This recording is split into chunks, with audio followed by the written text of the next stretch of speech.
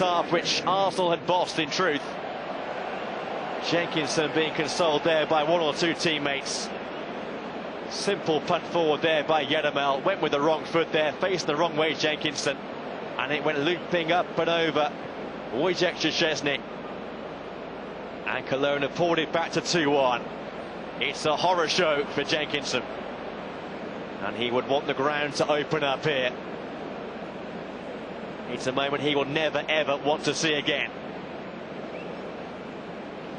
So that's half time here in Cologne. Arsenal leading by 2-1, 2 goals from their new signing Gervinho, the other with the own goal. And Arsenal 2-1 up at the break. Scottish football returns, and this season we're bringing you 30 more games live.